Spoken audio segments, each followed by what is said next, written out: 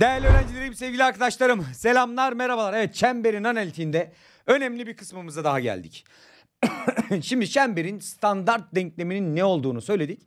Şimdi çemberin genel denklemini yapacağız. Kitabımızın kaçıncı sayfasındayız? Morcanımızın 319. sayfasındayız arkadaşlar. Şimdi önemli bir konu dedik. Önemli kısımlar yapacağız. Şimdi 2 videomuz kaldı. Bu 2 videoda bir tık uzun olacak. Çarpı 2'ye mi alıyorsun? Çarpı 3'e mi alıyorsun? Ne yapıyorsun bilmiyorum ama bu 2 videodaki anlattıklarımı çok iyi öğreneceksin. Mantıklarını güzelce anlatacağım. Neyin nereden geldiğini, böyle formüller veriliyor size. Formül yok. Selim hocanız neyin nereden geldiğini güzelce verecek. Tüm mantığıyla her şeyi öğrenmeni istiyorum. Şimdi nereden başlayacağız arkadaşlar? Çemberin genel denklemiyle başlayacağız. 24. sorudan başlayacağız. İlerleyeceğiz. 42. soruya kadar burada geleceğiz. Yani 24, 42 çıkar. 18, 19 tane soru çözeceğiz buralarda. Ondan sonra da son dersimizde de yine anlatacağımız şeyler var. Orada da çok güzel sınav tarzı bıyıklı soruları çözerek olayımızı bitireceğiz. Tamam mı? İyi dinle, iyi öğren. Çemberin analitiğinden bir neti cukka cebe indir. Tamam mı? Hadi gel bakalım ne yapıyoruz. Şimdi çemberin genel denklemi. Şimdi arkadaşlar bizim karşımıza çemberin standart denklemini biliyorsun değil mi? Merkezi A'ya B olan, yazalım bak. Merkezi A'ya B olan ve yarıçapı R olan bir çember denklemi yazıyorduk. Neydi? X eksi A'nın karesi artı Y eksi B'nin karesi eşittir R kare şeklinde bir denklemimiz vardı bizim. Tamam. Şimdi bu denklemde kareleri açarsak ne olur? Hadi kareleri açalım. Şimdi birincinin karesi x kare. Birinci ile ikincinin çarpımının 2 katı eksi 2ax. Artı ikincinin karesinden a kare geldi. Artı. Burada y kare eksi 2 tane b y yaptı. Artı b kare oldu. Şimdi şu r kareyi de eksi olarak bu tarafa alıyorum. Eksi r kare eşittir 0. Şimdi denklemimizde hepsini bir tarafa topladık ve kareleri açtık. Şimdi bu denklemi bir tık düzenleyeceğim. Önce karelileri başa yazıyorum. Yani şu x kare ile y kareyi başa yazıyorum. Hadi yazalım. X kare artı y kare. Sonra x'li olanı yazıyorum. Eksi 2ax. Sonra şu y'li olanı yazıyorum. Eksi 2 tane by. Sonra sabit sayılar. A kare var. B kare var. R kare var. Artı a kare artı b kare eksi r kare. Eşittir 0 şeklinde bir denklem geliyor. Şimdi arkadaşlar bu açık halini bazı harflere dönüştürüyor sonra. Diyor ki tamam x kare y kare. Burası dursun diyor. Şimdi şuradakine normalde konikler diye bir konumuz vardı. Bunun başında A var, B var, C var, D var, bir sürü harf vardı. Ama sadece çember kaldığı için burada onları anlatmıyorum. Şimdi konikler denkleminde arkadaşlar şuraya büyük D diyor. Tamam mı? Şuradakine büyük E diyor. Buradaki sabitlerin hepsine de F diyor. Yani şu şekilde bir denklem çıkarıyor karşınıza. X kare artı Y kare. Buradakine D dedim bak, işaretiyle beraber artı D oldu orası. Artı DX oldu. Artı EY oldu. Artı F. İşte bu şekilde bir denklem karşımıza gelecek. Yani çemberin standart denklemi değil, genel denklemi dediğimiz bu. Tamam mı? Hocam bu ne ya? Burada merkezi falan nasıl bulacağım? Çok basit. Şimdi benim çemberimin merkezi A'ya B'ydi değil mi? Şimdi dikkat et. Merkezi verecek olanlar sana şuradaki D ve E olacak. Bak D ve E merkezi verecek. Şimdi dikkat et. D neye eşitti arkadaşlar? D dediğimiz neye eşit? Neye D dedim ben? Eksi 2A'ya eşit dedim. O zaman benim merkezim neydi? A'ydı, apsisi. O zaman A'yı bulmak için her iki tarafı eksi 2'ye bölüyorum. A'mız neresi oldu? Eksi D bölü 2. Tamam. Şimdi ordinatını nereden bulacağım arkadaşlar? Bakın E'den bulacağım. E dediğim neye eşit? Eksi 2B'ye yaz. E dediğim eşittir eksi 2B. Bana B lazım. Her iki tarafı eksi 2'ye böldüğüm zaman B dediğimiz eksi E bölü 2 oldu. Yani benim karşıma çemberin genel denklemi, yani bu denklem geldiğinde merkezi bulmak istiyorsam D. D dediğim neyin katsayısı? X'in katsayısı. X'in katsayısını alacaksın. Neye böleceksin? Eksi 2'ye böleceksin. Yani eksi D bölü 2. Virgülü koyuyorum. Ordinatını bulmak için de y'nin katsayısına geleceksin. Yani e'ye. E'yi de eksi 2'ye böldüğüm zaman yani eksi e bölü 2 yaptığımda çemberin merkezini bulmuş olacağım. Tamam mı? Çemberin merkezi nasıl bulunuyormuş böyle bir denklem karşımıza geldiğinde? X'in katsayısını buluyorsun. X'in katsayısını eksi 2'ye bölüyorsun. Y'nin katsayısını eksi 2'ye bölüyorsun. Buradan merkezimiz karşımıza çıkmış oluyor. Bak burası A, burası B. A dediğimiz eksi D bölü 2 eşit. B dediğimiz eksi E bölü 2 eşit. Korkma. Korkma, çok kolay. Mesela karşınıza şöyle bir denklem geldi. X kare artı Y kare artı işte burada 12x yazıyor. Eksi burada işte 8y yazıyor. Şimdilik burayı yazmayalım. Çember, bir şey yazarsam kafadan sallayıp çember denklemi olmayabilir çünkü. Şimdi merkezi lazım buranın. Merkezini bulmak için ne yapacaksın? X'in katsayısını alacaksın 12. Başına eksiği koyacaksın 12 bölü 2 diyeceksin. Virgül. Sonra y'nin katsayısını aldım. Eksi 8. Bir eksi de ben koyacağım. Bakın formülde eksi var. Artı 8'e dönüşecek bölü 2. Yani bu çemberin merkezi neresi oldu? Eksi 6'ya 4 oldu. Hocam yarı çapını nasıl bulacağız? Şimdi yarı çapı için güzel bir şey var. Şimdi arkadaşlar baktığım zaman yarı çap bunun içerisine, F'nin içerisine gömülmüş durumda. Şimdi biz burada yarı çapı bulmak için bir formülümüz var arkadaşlar. Bak şurada göstereyim. Şimdi şuradan bir daha üstünden geçeyim. Çemberimizin standart denklemi bu. Kare açılımını yaptım, düzenledim. Bakın D dediğimiz eksi 2A'ya, E dediğimiz eksi 2B'ye, F dediğimizde şuradaki sabitlerin hepsine A kare artı B kare eksi R kare de F'ye eşit. İşte denklemimiz bu. Merkezi bulmak için eksi D bölü 2'ye eksi E bölü 2'yi kullanıyoruz. Yarıçapı bulmak için bu formüle ihtiyacımız var. Şimdi bu formül bizim için önemli arkadaşlar. Niye önemli? Şimdi bu formülde D kare artı E kare eksi 4F denilen eğer negatifse yarıçapı bulamazsın. Çünkü sanal bir çember belirtir. İşte bizim müfredatımızda olan bir kısım değil bu. İleride üniversitede matematik okuyacaklar için orası da lazım olacak. Yani buna biz aslında çemberin standart genel denkleminin deltası diyoruz. Nedir biliyor musun deltası? Aynı şeydeki gibi. İkinci dereceden denklemlerdeki gibi. Deltası şudur. D'nin karesi yani x'in katsayısının karesi artı sonra y'nin katsayısının karesi e kare eksi 4f. Delta'ya da benziyor gerçekten. B kare eksi 4ac'ydi. Burada da eksi 4f var. İşte bu delta'ya bakacaksınız. Bizim bu delta dediğimiz eğer sıfırdan büyükse bak bu formülü uygulayabilirim o zaman. Zaten bakın bu delta dediğim şey bunun içerisinde yazan. Delta sıfırdan büyükse bizim ifademiz bir çember belirtecek. Delta sıfıra eşitse bak burası sıfır olacak, yarıçap sıfır olacak. Yarıçap sıfırsa bir nokta belirtir. O noktada çemberin neresidir? Tam merkezidir. Eğer ne dedik? Sıfırsa. Delta dediğimiz sıfırdan küçükse ki müfredatta yok bizi bu ilgilendirmeyecek. Ne belirtiyor dedik? Sanal bir çember belirtecek, bizi ilgilendirmeyecek. O zaman yarıçapı nasıl bulacağız? R eşittir. Karekökün içerisine deltayı yerleştireceğiz. Deltamız ne? Bak karekök delta bölü 2 olacak. Delta dediğini de ezberleyeceksin ama. Neymiş deltamız? D kareyi alacağım. E kareyi alacağım. Eksi 4F yapacağım. Sonra bulduğum sonucu 2'ye böleceğim. D dediğim ne? X'in katsayısı. E dediğim y'nin katsayısı. F dediğim sondaki sabitin tamamı. Tamam mı? Hiç korkma. İler soruları çözmeye başladığımızda çok kolay olduğunu göreceksin. Karışık gibi görünüyor ama çok basit. Tamam mı? Yani biz çemberin merkezini bulmayı öğrendik.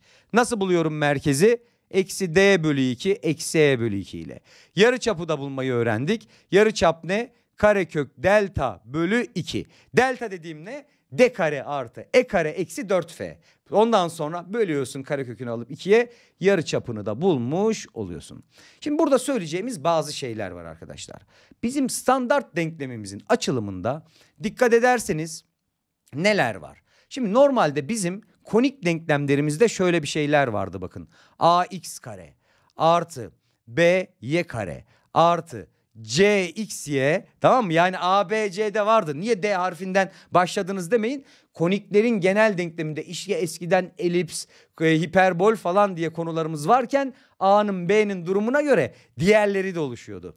CXY artı sonra DX kare artı EY kare artı F. Aslında en genel denklemimiz bu. İşte bunun çember belirtebilmesi için bir kere x çarpı y'li terimin olmaması lazım. Yani c sıfır olmalı. Bak denklemine bak. Bizim denklemimizde x kare var, y kare var, x'li terim var, y'li terim var, f var. Ne yok? X, y'li terim yok. Yani x ile y çarpım durumuna gelemiyor. Yani c sıfır olacak. İşte çember belirtebilmesi için şuradaki a ile b'nin de birbirlerine eşit olması lazım. Hocam bizim denklemimizde x'in katsayısı da 1'di, y'nin katsayısı da 1. Evet, a b'ye eşitse mesela burası 2. Tamam mı? Şöyle başka kalemle yazayım. Burası 2. Burası da 2 ise çember denklemine dönüştürebilmek için hepsini neye bölerim? 2'ye bölüp katsayılarımı 1'e dönüştürüp çember denklemine dönüştürebilirim. Yani bizim çemberin genel denkleminde x kare ile y kareli terimlerin katsayıları birbirlerine ne olmalı? Eşit. Bu soruda bakın bize verilen en genel halde katsayıları 1 dikkat ediyorsanız. Ama bir soru verip gidip de bunun katsayısına 2, bunun katsayısına 2 yazdıysa çember denklemine dönüştürebilmek için bütün hepsinin katsayılarını neye böleceğim? 2'ye. Yani 1'e dönüştüreceğim yani katsayıları. Ama ana kalıpta x kare ve y karenin katsayıları birbirlerine ne olmalıymış? Eşit olmalıymış, bunu unutma. R dediğimiz sıfırdan büyük olmalı. Niye? R sıfırdan büyükse bir çemberdir. R eğer sıfıra eşitse çember değil, ne belirtiyordur arkadaşlar? Bir nokta belirtiyordur. Zaten oradaki delta dediğimiz sayı negatif çıktıysa bizi ilgilendiren bir şey değildir. Şimdi şurada önemli bir bilgi daha var. Eğer çemberin f'si sıfırsa, yani şuradaki sabit sayım, en sondaki sabit sayım sıfırsa çember orijinden geçiyordur. Çok da bilmek zorunda değilsin. Soruların içerisinde bunları göreceğiz zaten. Hadi gel şuradaki örnekle bir bakalım. Şimdi bu soruyu iki şekilde çözeceğim. İki şekli de öğren. Soruların içerisinde nasıl yaklaşman gerektiğine bak. Şimdi böyle bir çember vermiş. Bu çemberin merkezi A'ya B'dir demiş. A çarpı B'yi bul demiş. Şimdi çemberin merkezini bulurken ne yapacağım? Eksi D bölü 2'ye sonra eksi E bölü 2 yapacağım. Tamam mı? Bunu unutma. Bu çok önemli. Hadi gel bakalım. D dediğimiz neresi arkadaşlar? X'in katsayısı. Eksi 8. O zaman bir eksi burada var. Bak eksi 8 bölü 2 olacak. Virgülü koydum. E dediğim y'nin katsayısı artı 12. Başına eksiği koydum. 12 bölü 2 dedim. Burası işte benim merkezim. Ne oldu şimdi? Şu eksiler birbirlerini artıya çevirdi. Merkezimin apsisi 4 yaptı. Burası da eksi 6 yaptı. Çarpımları eksi 24. Şimdi böyle yapabiliriz bu soruyu. Bir şey daha yapacağım ama. Gel, bu yaptığım da çok önemli.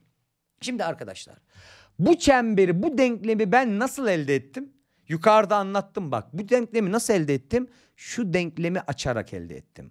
O zaman bana verilen bu denklemi tam kare hallerine getirirsem standart denkleme geçiş yaparım. Standart denklemede geçiş yaptığında yarıçap bile karşına gelir, hiç zorlanmazsın. Hadi gel. Nasıl yapacağım şimdi bak. X kare var, eksi 8x var. Bu neyin karesinin açılımından gelir söyle bana. Neyin? X eksi 4'ün karesinden gelir bak. X kare eksi 8x olur ama bir de artı 16 gelir. O artı 16'yı yok etmek için eksi 16 yazdım. Şimdi y kare artı 2y.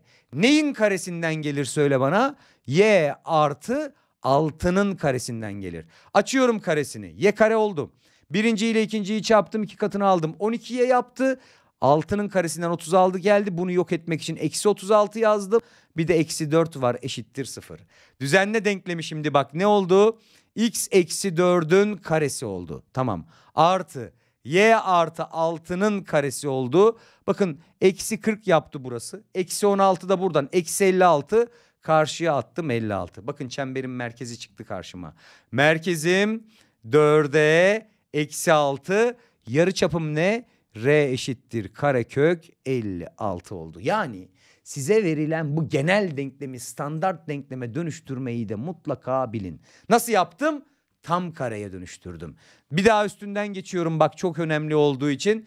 Dedim ki bu neyin karesinden gelir? X kare eksi 8x.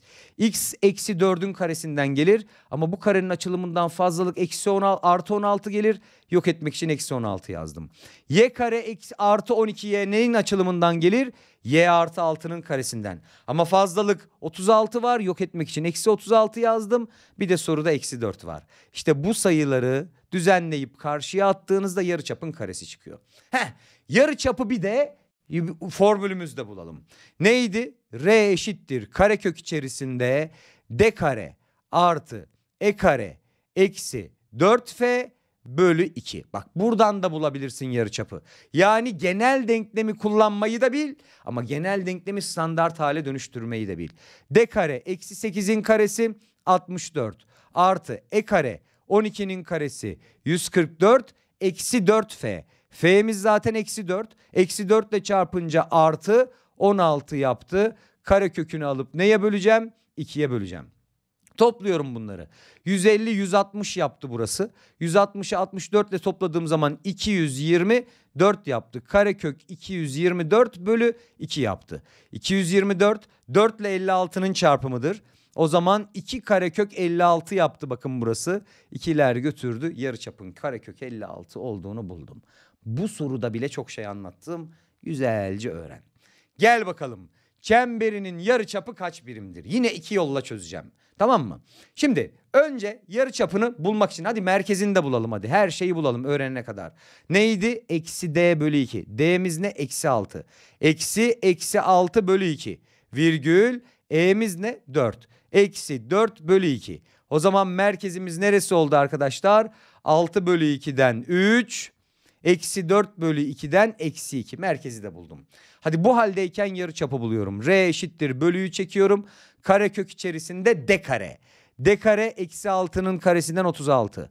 Artı 4'ün karesinden 16. Eksi 4f. Eksi 4 çarpı f sabit sayım bak. Eksi 3 çarptım neye eşit oldu? Artı 12. Bölü 2'miz var. Topluyorum 36, 46, 52, 64. 64 karekökten 8 diye çıktı. 2'ye böldüm yarıçapım bu. Hadi tam kare yapma yöntemiyle de yapalım. Çünkü sorularda bunu bazen kullanacağım. Başlayalım. Şimdi şu neyin karesinin açılımından gelir? Bak bunun yarısını kullanacaksın hep. Eksi 3. Neyin karesi? X eksi 3'ün karesi. Birincinin karesi x kare. Birinci ile ikincinin çarpımının 2 katı eksi 6x. Bir de artı 9 geliyor. Bu artı 9'u yok etmek için eksi 9 yazdım. Şimdi y kare artı 4y. Bunun yarısı ne? 2. O zaman y artı 2'nin karesinden gelecek. Birincinin karesi y kare.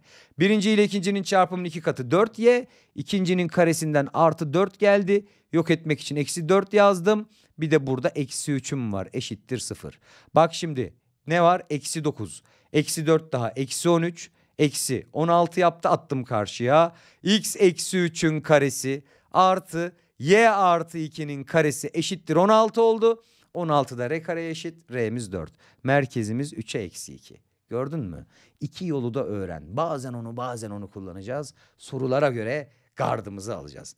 Gel bakalım 26. soruya şimdi. Denklemi bir çember belirttiğine göre. Şimdi çember belirtebilmesi için ne dedim? X, y'li terim olmamalı. Yani B dediğimiz mutlaka 2'dir. Burası gitti artık. Sonra ne dedim? X kareli ile y karelinin katsayıları birbirlerine eşit olmalı unutma. Yani her zaman yani buraya harflendirmeyeyim. Normalde onunki harfi A, onunki B ama A, B falan demeyelim ona. Tamam mı? X kareli ile y karelinin katsayıları birbirlerine eşit olmalı. Yani A artı 2 eşittir 2A eksi 1. Onu oraya aldığım zaman burası 3 yaptı. A eşittir 3. Bak şimdi A yerine 3 yazıyorum tamam mı? Ne oldu denklemim? 5x kare oldu. Burası sıfırlandı zaten. 3'ü yerine yazdığım zaman artı 5 tane y kare yaptı. B'nin kaç olduğunu bulmuştum? 2. 2'yi yerine yazdığım zaman burası eksi 10 tane x yaptı. A'nın 3 olduğunu bulmuştum yazdım. 15 tane y yaptı. Eksi 15 tane y yaptı. Artı 15 eşittir 0. Şimdi x kare y kare durumuna getirmem lazım bunu. O zaman hepsini neye bölüyorum? 5'e bölüyorum. Tamam mı? Bak, katsayıları eşit duruma getirdikten sonra da x kare y kare yapacağım. Ne oldu o zaman? X kare artı y kare eksi 2x eksi 3y artı 3 eşittir 0. Şimdi yarıçapını istiyor. Tam kare yapma yöntemini kullanmayacağım bunda. Hadi hemen bulalım. Yani bu haldeyken yarıçapını soruyorsa hemen formülü kullan. R eşittir. Bölüyü çektim. Altına 2 yazdım. Karekökün içerisine d kare. D kare dediğim eksi 2'nin karesi 4 artı. E kare eksi 3'ün karesi 9. Eksi 4 çarpı f. F dediğimiz kaç? 3. Şimdi bakın burası ne yaptı? 13 yaptı. 12'si gitti. Ne yaptı arkadaşlar? 1 bölü 2 yaptı.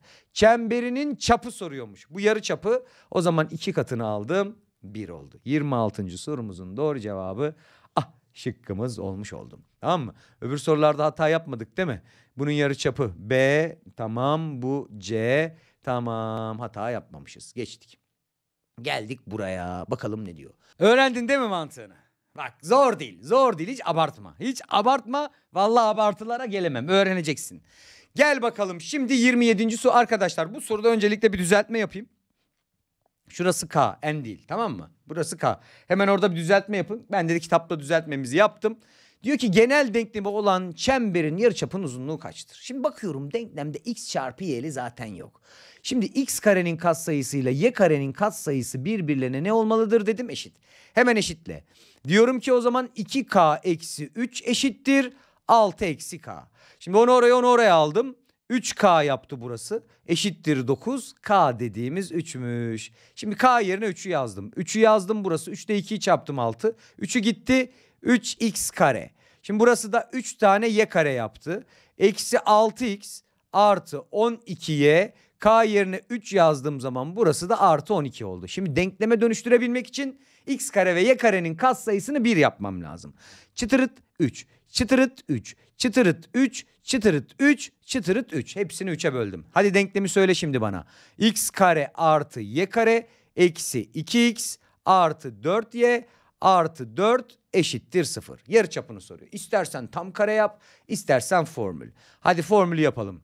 Bölüyü çektim. Karekökün içerisinde d kare. D dediğimiz eksi 2. Karesi 4 yaptı artı. E kare dediğimiz e dediğimiz 4. Karesi 16. Eksi 4 çarpı f. F dediğimizde sondaki sabit. Bölü 2. Bakın 16 yaptı. 16'lar götürdü. 4'ün karekökü 2. 2 bölü 2 1. Hop, 27. sorumuzun doğru cevabı şıkkımız. Gel bakalım. Ne diyor? Denklemi çember belirttiğine göre m'nin alabileceği en büyük tam sayı değeri nedir? Arkadaşlar, çember belirtme durumu yarıçapla alakalı. Şimdi dedim ki bizim bir deltamız var, bak, delta. Delta dediğimiz d kare artı e kare eksi 4f'ydi. Tamam mı? Eksi 4f, şurası e. İşte yarıçapı hesaplarken deltayı bunun içerisine yerleştiriyoruz. D kare artı e kare eksi 4f. Şimdi karekökün içerisine bir sayı girdi. Şimdi bu karekökün içerisindeki sayı pozitifse, yani deltamız sıfırdan büyükse bir yarıçap ortaya çıkar ve ifade bir çember belirtir dedik. Tamam mı? Eğer delta sıfıra eşit çıktıysa, yani şurası 0 olduysa R 0 oluyor. Yarıçapı 0 olan çember noktadır. Sadece merkezdir yani. O zaman ne belirtiyordur? Bir nokta belirtiyordur. Delta'nın 0'dan küçük olduğu durum içerisi yani negatif olduğu için karmaşık sayıya dönüşüyor. Sanal bir çember belirtiyordur dedik. Burası seni ilgilendirmiyor. Şimdi bir çember belirttiğine göre benim deltam 0'dan ne olmalı? Büyük olmalı. Yani d kare artı e kare eksi 4f 0'dan büyük. D dediğimiz ne? 3. 3'ün karesi 9. Artı e kare dediğimiz eksi 5.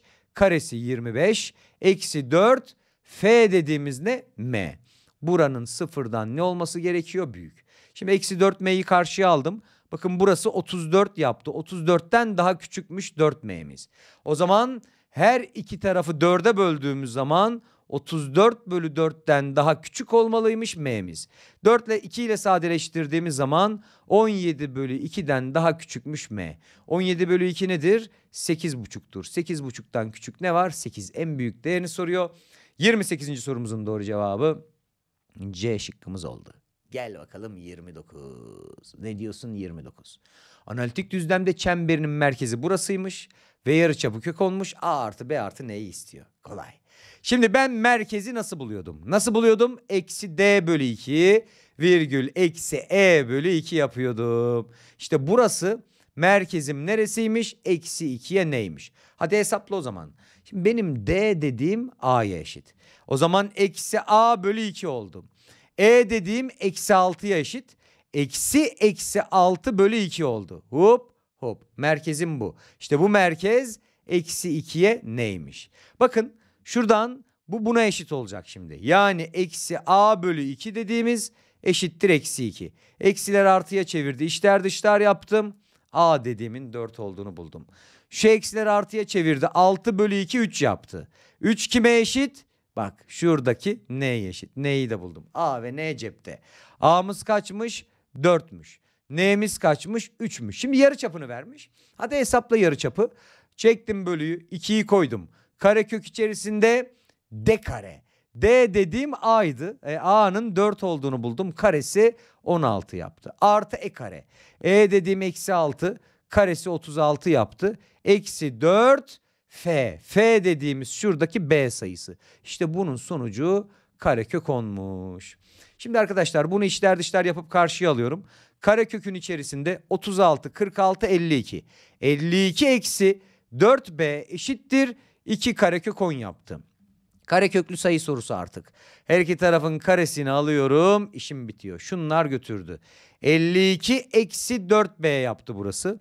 2'nin karesi 4. 10'la çarptım. Burası 40 yaptı. Onu oraya aldığım zaman 4B dediğimiz 12 yaptı. Her iki tarafı 4'e bölünce B de 3. Hepsini buldum. B'miz de 3. 4, 7, 10. 29. sorumuzun doğru cevabı A şıkkımız. Bak bütün sorularda aynı şeyi yapıyoruz aslında. Gel bakalım. Analitik düzlemde çemberinin denklemi biçiminde yazıldığına göre A artı B artı R nedir diyor. Bak standart denkleme dönüştürmüş, öğrettim. Hadi gel bakalım. Şunları kullanacağım x'liler. Şunun yarısını aldım 3. O zaman x artı 3'ün karesinden gelir bu. Birincinin karesi x kare. Birinci ile ikincinin çarpımının 2 katı 6x. İkincinin karesinden artı 9 geliyor. Yok etmek için eksi 9 yazdım. Şimdi geldim bunlara.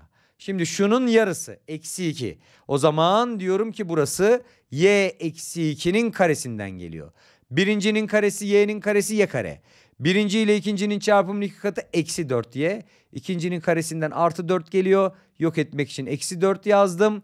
Bir de yanlarında eksi 23 var, eşittir 0. Ne oldu denklemim? X artı 3'ün karesi artı y eksi 2'nin karesi. Şimdi şuraya bak, eksi 27. Eksi 9 daha eksi 36. Karşıya aldım 36. 6'nın karesi diye yazdım. Hadi A'yı istiyor bak. Eksi A 3'e eşit. Eksi A 3'e eşitse A dediğimiz ne oldu? Eksi 3, işaretlerde yamulma. Eksi B eksi 2'ye eşit. Eksi B eksi 2'ye eşitse B dediğimiz 2. Zaten R kare 6'nın karesine eşitse R zaten 2. A dediğimiz ne oldu? Eksi 3. B dediğimiz 2. R dediğimiz 2. 2 ile 2'yi topladım 4. 4'ün 3'ü gitti 1. Ya bu R'yi ben de diyorum nasıl yanlış yaptım. Bu R'yi nasıl 2 yazdım ya? R dediğimiz ne oldu? 6. 6 ile 2'yi topladım 8. 3'ü gitti 5. 30. sorumuzun doğru cevabı D şıkkımız. Hadi gel bakalım, şimdi işler birazcık karışsın. Bıyıklı sorulara doğru ilerleyelim. Bak şimdi sınavlık sorular başlıyor. Diyor ki çemberi diyor analitik düzlemde y eksenine teğettir diyor. Bak şimdi bunu şey yapabilirsin. Standart denkleme dönüştürebilirsin ama gerek yok bak. Aldım. Hemen bir merkezini bul. Merkezini bulan soruyu çözer. Eksi d bölü 2. D'miz 8. Eksiyi koydum 8 bölü 2. Virgül. Eksi e bölü 2. Eksi e'miz eksi 10 artıya dönüştü. Bölü 2. Ne oldu merkezim söyle bana? Eksi 4'e 5. Tamam. Şimdi x'in eksi 4, y'nin 5 olduğu yeri alacağım. Şunu sileyim. Biraz daha şeklimize uygun çizelim arkadaşlar. Sol tarafta yukarıda bir şey olacak. Şöyle bir şey yapalım şimdi. X'imiz kaçmış? Eksi 4'müş. Y'miz kaçmış? 5. Hemen çiziyorum. Aldım şurayı. Benim çemberimin merkezi burası. Yarıçapını bilmiyorum. Diyor ki y eksenine teğet diyor. Şimdi merkezi burası olacaksa, y eksenine teğet olacaksa yarıçapım şurası kadardır. Kaç birim burası arkadaşlar? Şuraya eşit değil mi? 4. Yani yarıçapım 4 oldu. Yani benim çemberim, bak şekli çizdiğinizde olay karşınıza geliyor. Yarıçapı 4 olan bak bir çember, y eksenine teğet çünkü. Yani yarıçapının kaç olduğunu buldum? 4. O zaman yarıçap formülünü uygula, işi bitir. Hadi gel bakalım. R eşittir. Bölüyü çektim. Karekök içerisinde d kare. D kare dediğimiz 8'in karesi 64. Artı. E kare eksi 10'un karesinden 100 geldi. Eksi 4n.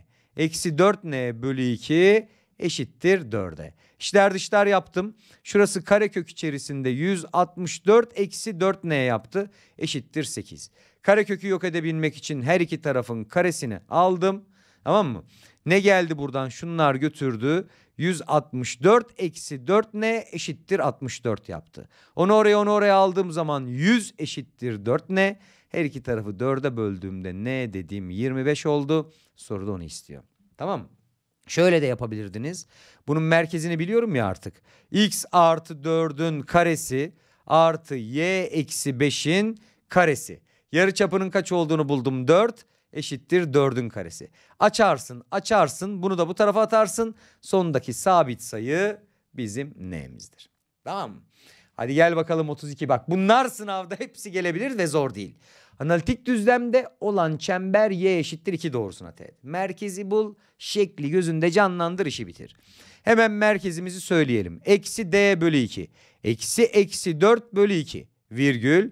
E dediğimiz 6. Eksi 6 bölü 2. Ne oldu merkezimiz arkadaşlar? 2'ye eksi 3 oldu. Tamam. Merkezi 2'ye eksi 3 olan bir çember çizeceğim. Şimdi şöyle çizeyim bu sefer. Şöyle y ekseninde aşağıya ineceğiz. X'imiz kaçmış arkadaşlar? 2. Y'miz neymiş? Eksi 3'müş. Alıyorum. Merkezimiz şurası. Merkezimizi aldık. Burası merkez. Diyor ki y eşittir 2'ye teğet. Şurayı biraz uzatayım. Y eşittir 2 doğrusunu da çizeyim. Kötü çizdik. Aldım şöyle. Y eşittir 2 doğrusu da şöyle bir doğrudur değil mi? Şuralarda bir şeydir. Şimdi benim çemberim buna teğetmiş. Bak merkezi burada. Buraya teğet olan şöyle bir çember. Yarıçapım nerede şimdi benim? Hop şurası yarıçap. Bak yarıçapı buldum. Benim şuradaki uzunluğum kaç birim? 3 birim. O zaman şurası da 3. Bu noktadan yukarı y eşittir 2'ye kaç birim çıktım? 2. Yani yarıçapımın 5 birim olduğunu buldum. Yani merkezi burası, yarıçapı da 5. Şimdi formülle yine bizden m'yi istiyor arkadaşlar. Formülle çözeceğiz yine. Şimdi yarıçapı da buldum. R eşittir. Bölüyü çektim. Karekök içerisinde d kare. Eksi 4'ün karesi 16. Artı. E kare 36. Eksi 4f 4 tane m yaptı. Bölü 2'miz kaça eşit? 5'e eşit. İçler dışlar yaptım. Buradan 36, 46, 52. 52 eksi 4m'nin karekökü eşittir ne oldu arkadaşlar? 10 oldu. Her iki tarafın karesini alıyorum karekökü yok edebilmek için. Burası ne yaptı? 52 eksi 4m yaptı. 10'un karesi de ne yaptı? 100 yaptı. Şimdi bunu bu tarafa veya eksi 4m eşittir. Çıkardığım zaman ne yapıyor? 48 yapıyor. M'yi bulabilmek için her iki tarafı eksi 4'e böldüm. Şunlar götürdü. Şunları sadeleştirdim. Eksi 12. M dediğimiz eksi 12. 32. sorumuzun doğru cevabı A. Bakın tekrar söylüyorum.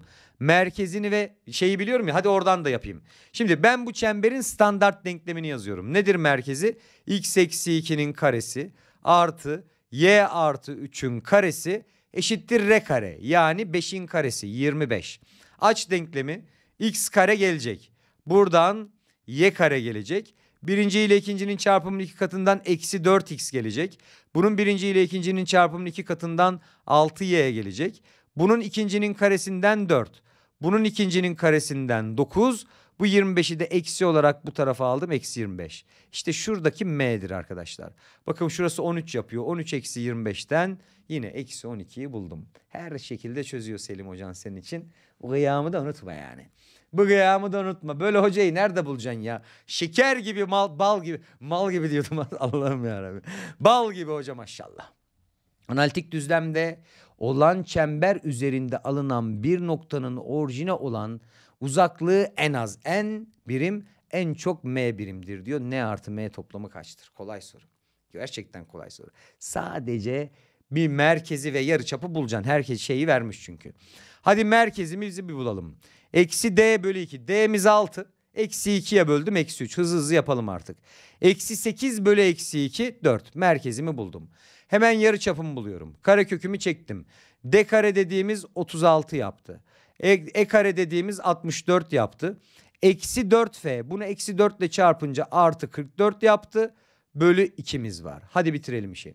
Şimdi 64 ile 36'yı topladım. 70, 100. 144 yaptı. Karekökten 12 diye çıktı. 2'ye böldüm. Yarıçapım 6. Bu çemberi çizen neti alır. Merkezimiz neresiymiş? Eksi 3'e 4. X'in eksi 3, y'nin 4 olduğu yer. Şöyle çizeyim arkadaşlar. Şöyle aldım. Şöyle aldım. X'in eksi 3 olduğu yer. X'imiz eksi 3. Y'miz 4. Merkezimizi alalım şöyle. Çıtı çıtı çıtı çıtı aldım. Şunu da aldım. Geldi burası. Şimdi yarıçapım kaç birim? 6 birim. Bakın arkadaşlar şurası 4 birim. Şurası 3 birim. O zaman benim yarıçapım 6 birimse buradan ne yapacağım? 6 bu tarafa. Şöyle başka renkle çizeyim. Ne rengimiz var elimizde? Mavi. Şuradan 6 birim buraya gidiyorum.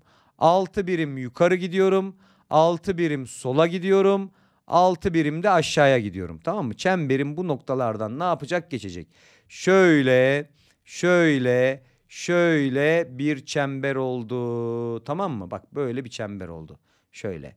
Diyor ki bu çemberin diyor bana diyor orijine olan uzaklığının en küçük olduğu yeri bul diyor. Bak orijinim nerede benim? Şurada.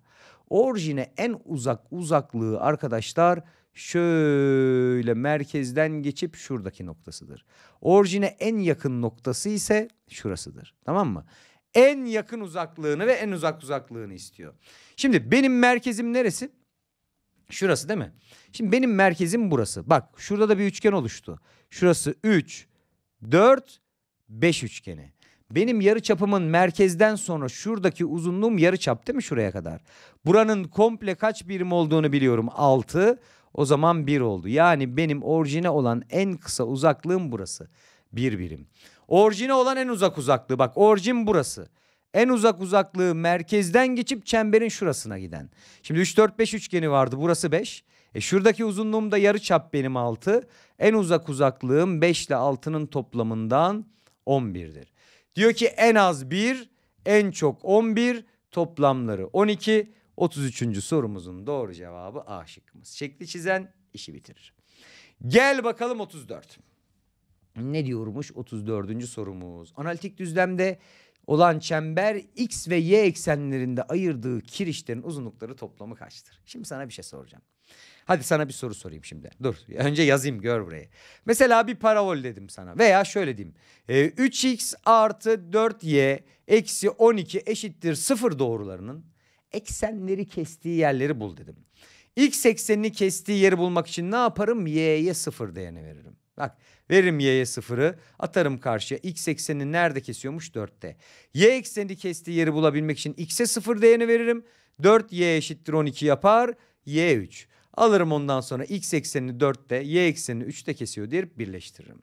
Hocam bunu niye anlattınız? Ne alakası var? Arkadaşlar diyor ki x ve y eksenlerinde ayırdığı kirişler diyor. Yani çemberi çizerken mesela şöyle bir çember olacak tamam mı? X ekseninde ayırdığı kirişler x eksenini kestiği noktalarla alakalı.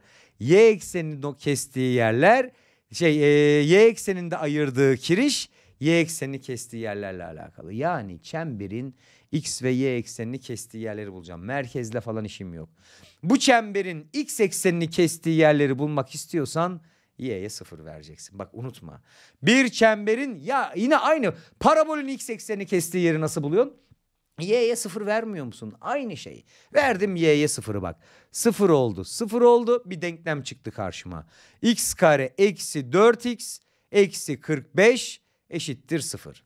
Ayır çarpanlarına 15 ile 4'ün çarpımı eksi 15 artı 4. Pardon yanlış oldu. Burası 4x 45 9 ile 5 diyeceğiz. Benim kafa 11'e gitti. Burası 9 burası 5. Eksi 9 artı 5 ne oldu? X eksi 9 çarpı x artı 5 eşittir 0. Yani x eksenini bir 9'da, x eksenini bir de eksi 5'te kesiyormuş. Bak, eksenleri kestiği noktaları bulmak için ne yapıyormuşum? X eksenini kestiği yeri bulmak için ver y'ye 0. Bak şöyle küçükçe çizeyim şimdi. Bu çember nasıl bir çembermiş? X eksenini bir eksi 5'te kesiyormuş. Bak eksi 5 burada olsun. X eksenini bir de nerede kesiyormuş? 9'da. Kiriş işte burası bak. Gördün mü? X ekseninde oluşturduğu kirişin uzunluğu 14 birimdir. Gördük mü? Gördük. Tamam. Şimdi y ekseninde oluşturduğu kirişe bakacağım. Yani y eksenini kestiği yerleri bulacağım. X'e ne değerlerini veriyorum? 0. Oluşan denkleme bak şimdi. Y kare artı 12y eksi 45 eşittir 0. Şimdi 12 olacak şekilde 15 ile 3 değil mi? Ne yapacağım? Artı 15 ile eksi 3'ün çarpımı y. Ne oldu burası? Y artı 15 çarpı y eksi 3 oldu, eşittir 0. Burayı 0 yapan y değeri kaç? Eksi 15. Burayı 0 yapan y değeri kaç? 3. Yani y eksenini bir 3'te, tamam mı? Bir de eksi 15'te kiriş yapıyormuş. İsterseniz merkezinde bulup çemberi çizin. Bak bu çember buradan geçiyormuş. Buradan da geçiyormuş. Bak buralardan geçiyormuş. Buradan geçiyormuş. Çembere bak. Tamam mı? Y eksenindeki kirişi de şurası işte. Bak 15 birim burada var. 3 birim burada var, 18. Bunun uzunluğu da 18. Toplamları 32 mi yaptı? 28, 32. Hop Denizli. Unutma, çok önemli bilgiler var her soruda. Her soruda farklı bir bilgi var. 34. sorumuzun doğru cevabı D şıkkımız. Gel bakalım 35. Analitik düzlemde olan çember x eşittir 4 ve x eşittir 12'ye teğettir. Arkadaşlar şekli çiz, gözünde gör. Şimdi aldım koordinat düzlemimi. Benim çemberim koordinat düzleminde x eşittir 4'e ve x eşittir 12'ye teğetmiş. Şimdi x eşittir 4 doğrusu şöyle bir doğrudur değil mi? X eşittir 12 doğrusu da şöyle bir doğrudur. Yazalım. Burası 4, burası 12. Bak bunlara teğet herhangi bir çember çiziyorum. Merkezini söylemeden. Bunlara teğet şöyle bir çember çizersem ben çemberin yarıçapını biliyorum aslında bak. Merkezi bir kere bunların tam ortasındadır. Yani merkezinin apsisini biliyorum. 4 ile 12'nin ortasında tam ne var? 8. Yani bizim merkezimizin apsisi 8. Ama ordinatını bilmiyorum. Çünkü bu çemberi böyle de çizebilirdim ben. Yani ordinatı aşağıda da inebilir, yukarıda kayabilir, bilmiyorum. Ama merkezi tam, bunların apsisi bunların tam ortasında. Bunu buldum. Yarıçapını da biliyorum. 4 ile 12'nin arasındaki uzunluk 8 birim. O zaman yarıçapım 4 birim. R'miz de 4. Bütün bilgileri buldum. Artık şekille bir işim kalmadı. Tamam mı? Artık ben şekli çiziyorum. Ben siliyorum, sen çiz. Hadi başlayalım. Şimdi biz merkezi nasıl buluyorduk? Eksi d bölü 2. D dediğim bu. Eksiyi koydum. Onun başında da eksi var. M artı 1 bölü 2. Virgül sonra e bölü 2. Eksi e bölü 2. Eksi 6 bölü 2. İşte bu merkezim benim. İşte bu merkezin ben apsisinin 8 olduğunu buldum. Ordinatı zaten eksi 6 bölü 2'den eksi 3. O zaman şu eksiler artıya çevirdi. Benim şuradaki 8'e ne olmak zorunda? Eşit. O zaman m artı 1 bölü 2 eşittir 8. İçler dışlar yaptım. M artı 1 eşittir 16. Salladım karşıya. M dediğim neye eşit oldu? 15. M'i buldum. Şimdi n'i nereden bulacağım? Sondaki f o. Onu da yarıçaptan bulacağım. R'nin 4 olduğunu bulmuştum ben zaten. Karekök içerisinde d kare. Şimdi bak 15 olduğunu buldum mu bunun? 15'i yazdım yerine. Burası ne yaptı? 16. D kare 16'nın karesi. 16'nın karesini unuttum ya. 16 çarpı 16. 36'nın 6'sı elde var. 3, 9, 256. Tamam. 216 diyecektim de. 256 diyecektim. 216 kafam gitti. Şimdi ne yaptım? D kare. Artı e kare. 36 yapıyor. Tamam. Eksi 4 tane ne yaptı? Bölü 2'miz var. Yarıçapımız 4'e eşit. İçler dışlar yaptım. Şimdi şunları topladım. 256, 286, 292. 292 eksi 4 n'nin karekökü eşittir ne yaptı arkadaşlar? 8. Şimdi n'yi bulabilmek için her iki tarafın karesini aldım. Buradan 292 eksi 4n eşittir 64 yaptı. 64'ü eksi olarak bu tarafa alıp hemen çıkaralım. Buradan 8 geldi. Burada 8 kaldı. 6'sı gitti 2. 228 eşittir 4 ne oldu? Neyi bulabilmek için her iki tarafı 4'e böldüm.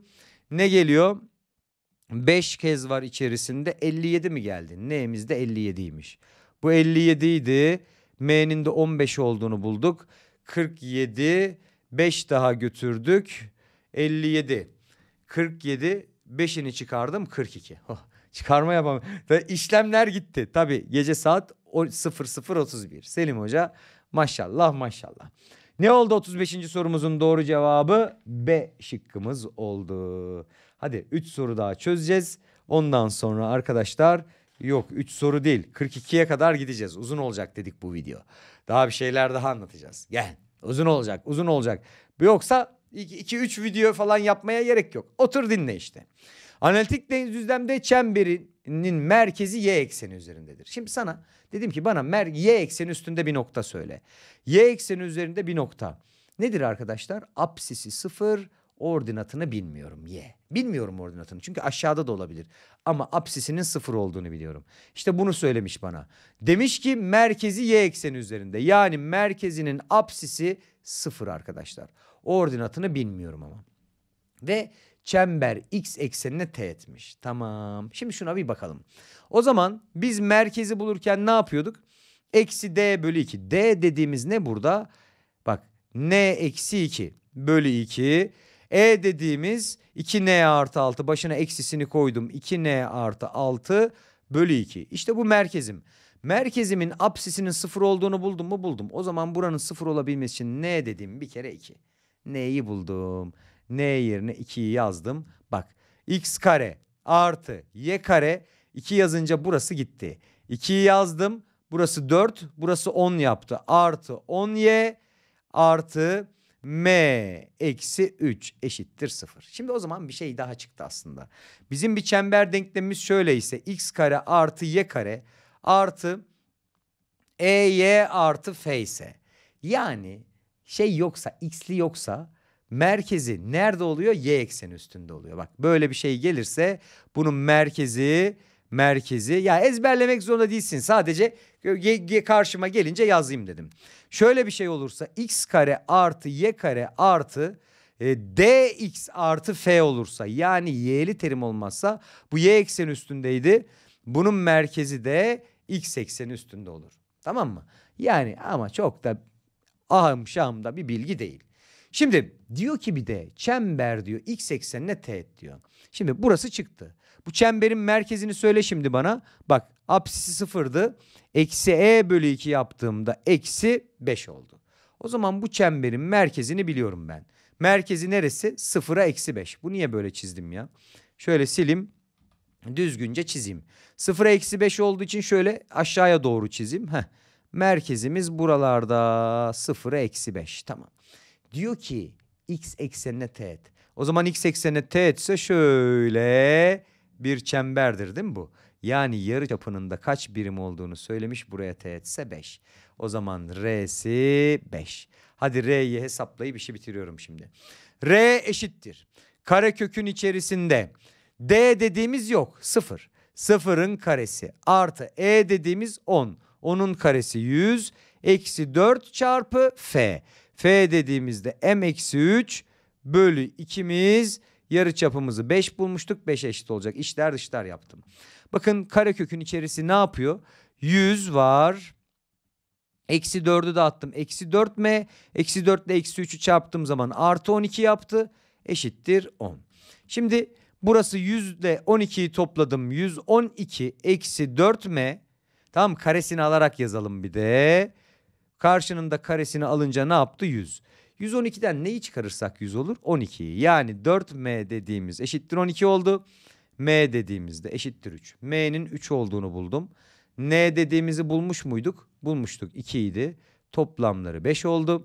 36. sorumuzun doğru cevabı da B şıkkımız oldu. İlerle baba ilerle. İlerle baba ilerle. Bıyıklılarından ilerle.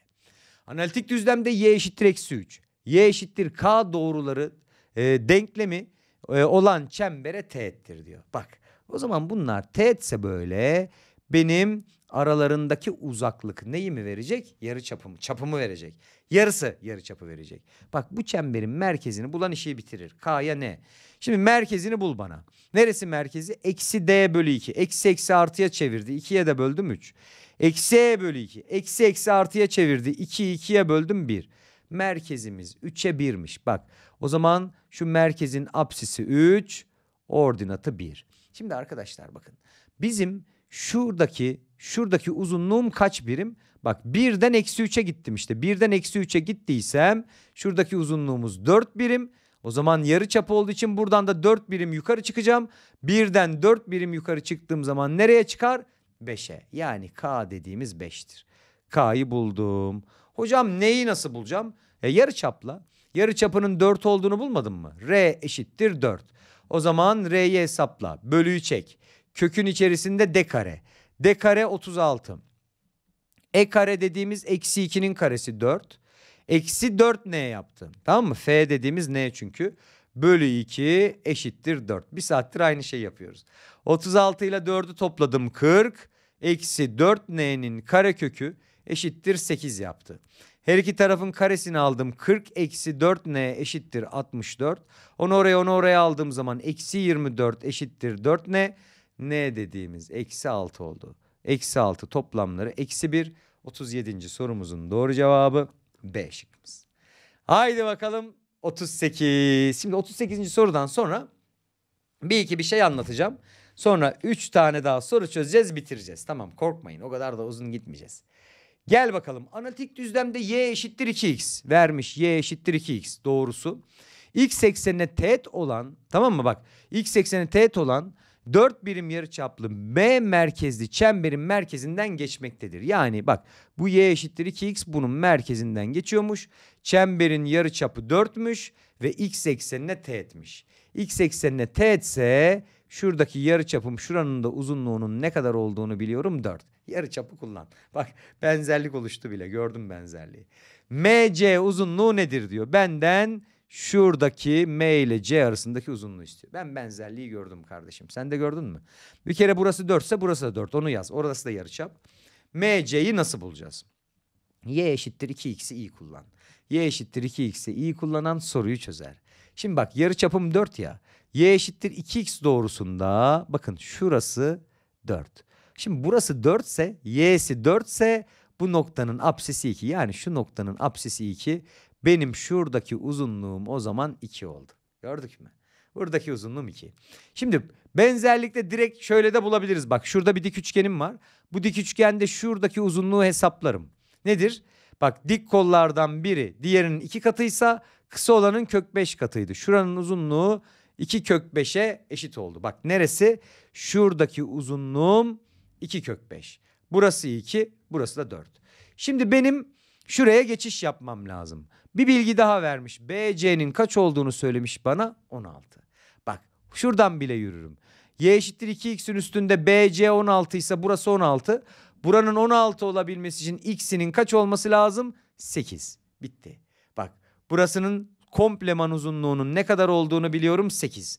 Buranın komple uzunluğunun ne kadar olduğunu biliyorum, 16. Büyük üçgende Pisagor bağıntısı yaparsam 8 karekök 5 kadar olur burası. Bak şimdi ben şuranın ne kadar nereye istiyordu soru bizden? Nereye istiyordu? Şurayı mı istiyordu? Nereyi? MC'yi mi istiyordu? Heh, şuradaki MC istiyor. Evet, şuranın 2 kök 5 olduğunu biliyorum. Burası 8 kök 5. 8 kök 5'in 2 kök 5'ini atınca burası da 6 kök 5 oldu ama isteyen benzerlikle de yapar. Hiç sıkıntı yok. Tamam mı? Ne yaptığımı anladın mı? Birazcık şekli karıştırdım. Her tarafı çizdim yani. Şimdi bak önce şuradaki üçgenden Pisagor bağıntısı yaptım, tamam mı? 2 kök 5'i buldum. Şuranın 2 kök 5 olduğunu buldum. Sonra buranın ordinatı 16 ise apsisinin 8 olduğunu buldum. Sonra en büyük üçgene geldim. Bak şuradaki üçgene geldim. Buradaki üçgenden Pisagor bağıntısı yapıp bunun komple hipotenüsünü hesapladım. Bu yeşil yeri. Neydir? 8 kök 5. Buranın uzunluğu komple 8 kök 5 oldu. Benden MC'yi istiyor. Şurası 2 kök 5. 8 kök 5'ten çıkardım. 6 kök 5'i işaretledim. 38. sorumuzun doğru cevabı D şıkkımız oldu. Şimdi geldim iki çemberin birbirine göre durumlarına. Hocam nedir iki çemberin birbirine göre durumları? Basit. Şimdi arkadaşlar iki çember birbirlerini kesmeyebilir. Şimdi iki çember birbirlerini kesmiyorsa merkezleri arasındaki uzaklık bak. İkisinin merkezleri arasındaki uzaklığı hesaplayacağım. Nasıl? İki nokta arası uzaklık formülünden hesaplayacağım. Yani birinin merkezi A'ya B olsun. Birinin merkezi C'ye D olsun. İki nokta arası uzaklık yapacağım. A eksi C'nin karesi artı B eksi D'nin karesi. B eksi D'nin karesinin karekökünü hesaplayacağım. Bu bana ikisi arasındaki uzaklığı verecek. İşte ben iki merkez arasındaki uzaklığı hesapladığımda bunların yani D diyelim iki merkez arasındaki uzaklığa. Eğer D benim yarıçaplarım toplamından büyükse. Niye? Bak yarıçap burası, yarıçap burası. D bundan büyükse çemberler kesişmiyordur. Çemberler böyle ayrı ayrı çemberlerdir. Ama şimdi buraya gel. Benim merkezler arasındaki uzaklığı hesapladığımda aralarındaki uzaklık yani D dediğim yarıçaplar toplamlarına eşitse o çemberler birbirlerine teğettir. Tamam bak. Merkezler arasındaki uzaklığı hesaplayacaksın her zaman. Yarıçapla ilişkilendireceğim sonra. Bu duruma bak. Teğet olmanın bir diğer durumu. Şimdi bizim merkezler arasındaki uzaklık. Merkezler arasındaki uzaklığı hesapladım mesela. Çemberi verdi. Merkezler arasındaki uzaklık 3. Birinin yarıçapı 5, birinin yarıçapı da 2. Merkezler arasındaki uzaklık yarıçapları farkına eşitse de teğet olabiliyorlar. Bak her zaman teğettir demiyorum. Eşit olabiliyorlar. Niye? Bunun merkezi burada bak. Bunun merkezi burada. Merkezler arasındaki uzaklık 3 birim. Tamam bak. Merkezler arasındaki uzaklık 3 birim. Yarıçaplar arasındaki uzaklık tabii. Bak yarıçaplar arasını nasıl kullanıyorum? Bak şimdi mesela şunun yarıçapı 5 birim tamam mı? Şunun yarıçapı küçüğünün yarıçapı da 2 birim. O zaman 5 eksi 2'den aralarındaki uzaklık kaç yaptı? 3. Yarıçaplar arasındaki uzaklık da 3. Bir de iki nokta arası uzaklığı hesapladığında orası da 3 çıkıyorsa içten de teğet olabilirler. Yani bu dıştan teğet olma durumu, bu içten teğet olma durumu. Şimdi bir diğer durumumuz arkadaşlar. Bu ne? Bakalım. Şimdi çemberlerin dik kesişme durumları. Soruların içerisinde çemberler dik kesişiyor diyorsa böyle kesişiyorlardır. Tamam mı? Ve yarıçapları şöyle tam köşe noktalarına yarıçapları attığınızda yarıçaplar arasındaki açı 90 derecedir. Bak dik kesişiyor kelimesini duyduğunda burası 90 derecedir. O zaman merkezler arasındaki uzaklığa D dersem D'nin karesi eşittir R1'in karesi artı R2'nin karesi. Orada zaten Pisagor bağıntısı var. Ama ne zaman dik kesişiyor diyorsam. Şimdi onun haricinde iki çemberin kesişme şartı ne arkadaşlar? Merkezler arası uzaklığı hesapladım D.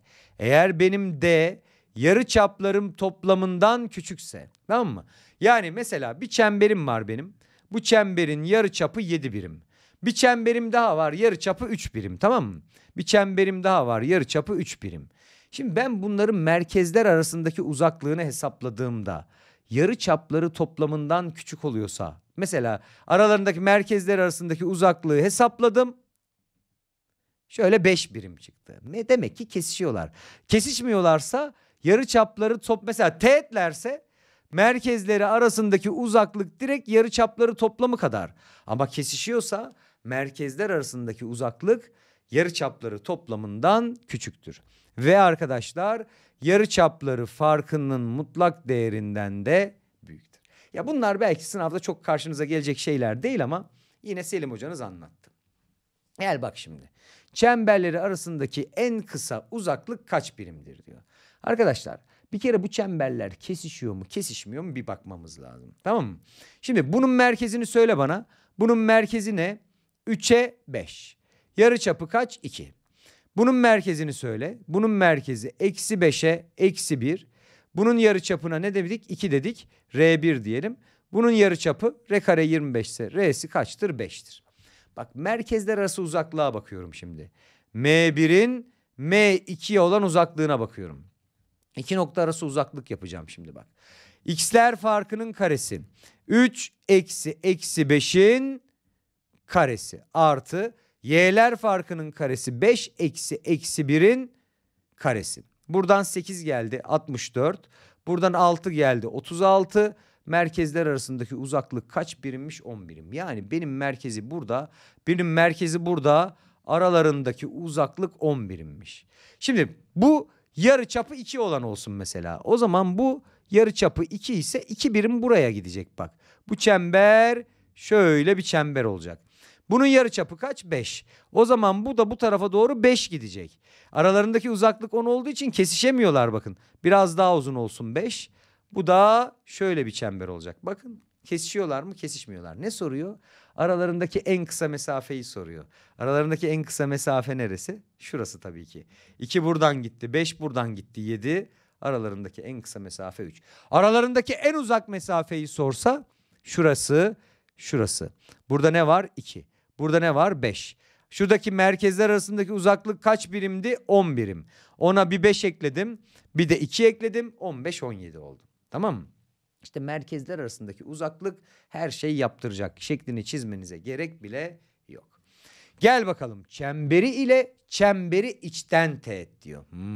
İçten teğetmiş.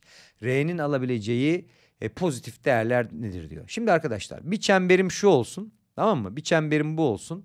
Diğer çemberi de kırmızıyla çizeyim şöyle. Şöyle bir çember çizeyim. Tamam mı? Şunu teğet çizmedim şu anda. Teğet durumuna getireceğim. Yok o kadar becerikli değilim yani çizecek kadar. İçten teğetmiş. Bu çember daha büyük de olabilir, daha küçük de olabilir bilmiyorum. Şimdi bir bakıyorum. Çemberi ile çemberinin içten teğet olması için R'nin alabileceği pozitif değerlerin toplamı kaçtır?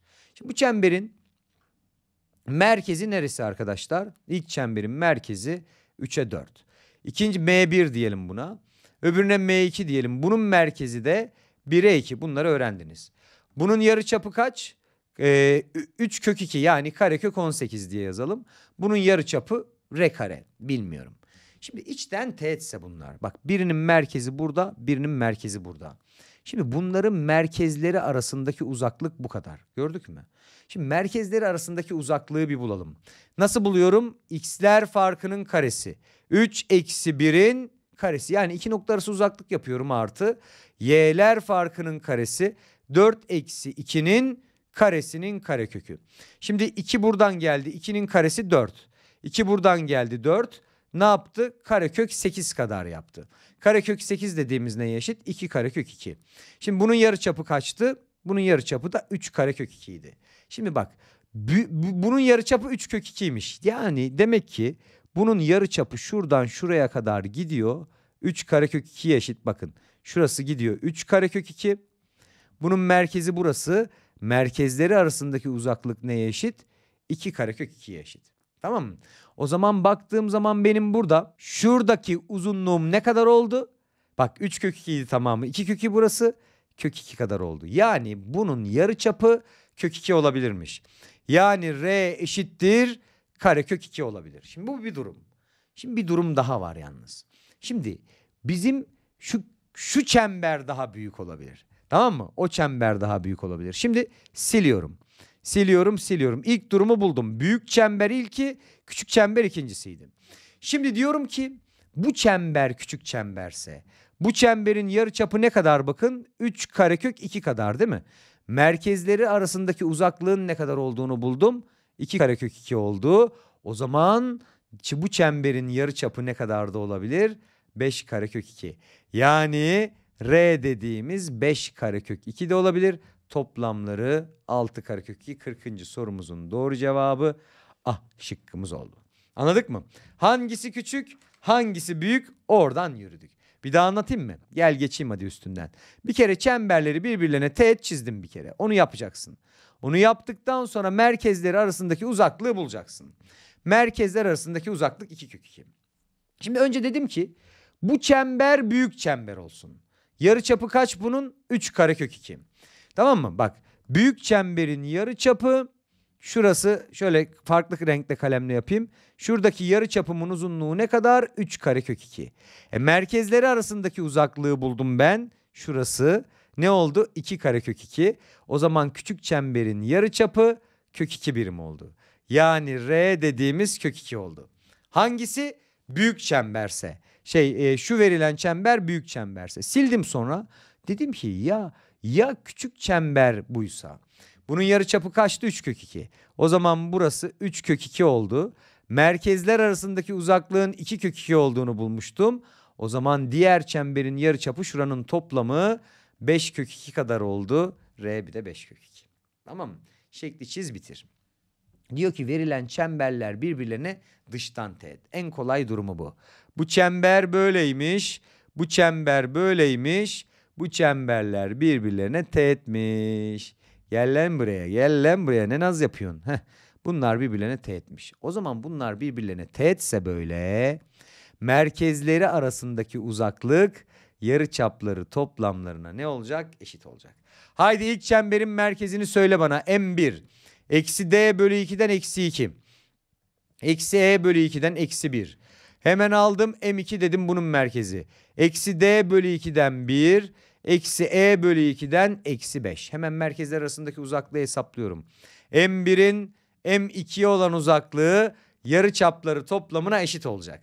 Hemen bulalım o zaman. X'ler farkının karesi 1 eksi 2'nin karesi artı y'ler farkının karesi eksi 5 eksi 1'in karesinin karekökü. Şimdi burası ne yaptı? 3 yaptı. 3'ün karesi 9. Burası ne yapıyor? Artıya dönüştürüyor. Eksi 4'ün karesi 16. O zaman 25 5. Bakın arkadaşlar bizim merkezler arasındaki uzaklığımız kaç birim oldu? 5. Yani R1 artı R2 dediğimiz 5. Tamam. Soru bana K'yı soruyor. K nerede? İkinci denklemin F'si. O zaman ben ilk denklemin yarıçapını da bulayım. Buraya yerine yazayım. O diğerinin yarıçapını bulup bitirelim. İlk çemberin yarıçapını buluyorum. R eşittir karekök. Çektim bölü 2'yi koydum. D kare 4'ün karesi 16 artı E kare 4 eksi 4F eksi 4 ile buradan artı 16 gelir.